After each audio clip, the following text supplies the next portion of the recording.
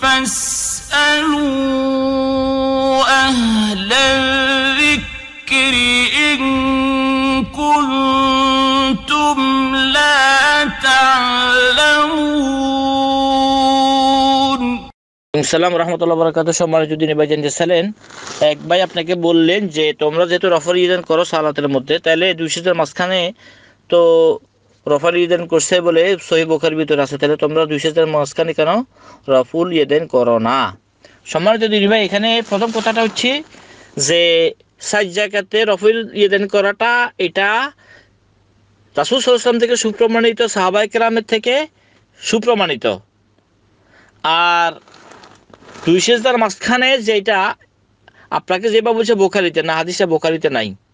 হাদিসটা হচ্ছে মালিক ইবনে হুয়াইরিসের, যে তিনি দেখলেন রাসূল সাল্লাল্লাহু আলাইহি ওয়াসাল্লামকে যে তিনি সালাতের মধ্যে রফল ইদান করতেছেন, যখন রুকুতে যেতেছেন, রুকু থেকে উঠেতেছেন, ওয়াইদা সাজাদা, এবং যখন সিজদা করছেন, ওয়াইদা রাফা রাসাহু মিনাস সুজুদে, যখন নাকি রাসূল সাল্লাল্লাহু আলাইহি ওয়াসাল্লাম সিজদা থেকে মাথা উঠেছেন তখন রফুল ইদান করছেন। এই হাদিসটা যে নাসাইর মধ্যে আছে এবং ইমাম আহমদ বিন হাম্বল রহমাতুল্লাহ আলাইহির মুসনাদ আহমদের ভিতরে আছে। হাদিসটি সহিহ, যে রাসূল সাল্লাল্লাহু আলাইহি সাল্লাম দুই সিজদার মাঝখানে হাত কি করছেন, হাত উঠাইছেন। এটা সহিহ হাদিস।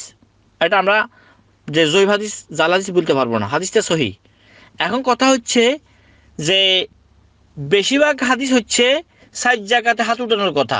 এই হাদিসটা বুখারীর হাদিস না, মুসলিমেরও হাদিস না, তবে হাদিসটি সহিহ। যেহেতু নাসাই এবং মুসনাদ আহমদ সহ বিভিন্ন হাদিসের ভিতরে আছে, হাদিসটি সহিহ।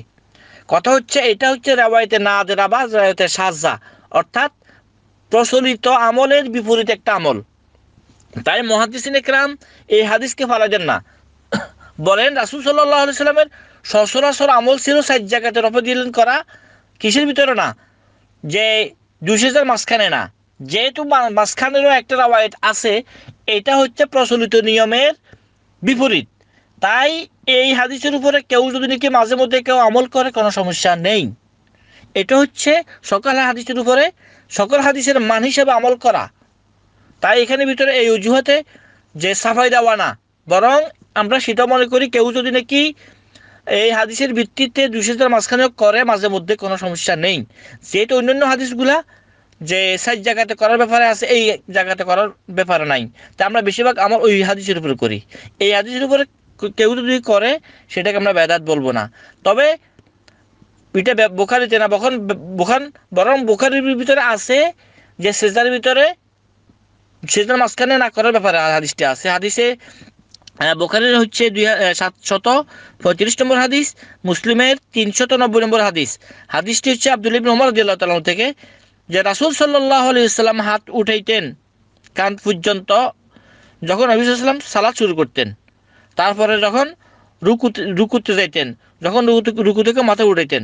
এভাবে নবী সাল্লাল্লাহু আলাইহি ওয়াসাল্লাম কি করতেন, তাকবীরে সময় হাত উঠাইতেন, রফল ইদান করতেন। ওয়া কানা লা ইয়াফালু যালিকা ফি সুজুদ, সিজদার মধ্যে কিন্তু নবী সাল্লাল্লাহু আলাইহি ওয়াসাল্লাম হাত উঠাইতেন না। তাহলে বুখারীতে বলতেছে হাত উঠাইতেন না, ওইভাবে বলতেছে বুখারীতে আছে যে সে দুই সেজদার মাঝখানে হাত উঠাইতেছে না। হাদিসটা এখানে বুখারীর ভিতরে এভাবে নেই, বরং বুখারীর ভিতরে আছে না করার ব্যাপারে, সিজদার সময় হাত না ওঠার ব্যাপারে বুখারীর ভিতরে আছে। তাই আমরা ঝগড়ার মধ্যে যাব না, আমরা সালিতের মধ্যে থাকবো। কেউ যদি নাকি সিজদার সময় করে ওই হাদিসের ভিত্তিতে যেটা নাসাই এবং মুসনাদ আহমদের মধ্যে আছে, আমরা এটাকে বেদাত বলবো না, মাঝে মধ্যে করতে পারে। কিন্তু বুখারীর ভিতরে আছে যে নবী সাল্লাল্লাহু আলাইহি ওয়াসাল্লাম সিজদার সময় হাত উঠাতেন না।